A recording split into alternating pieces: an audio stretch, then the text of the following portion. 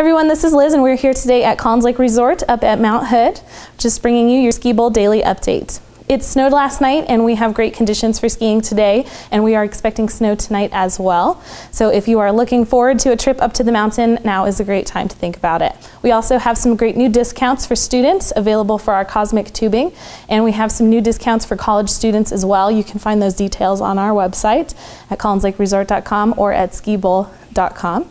And Tuesday upcoming is Ladies Night, where ladies can ski for just $17. And if you are a gentleman who may be looking for a lady, it's not a bad place to be on a Tuesday night either.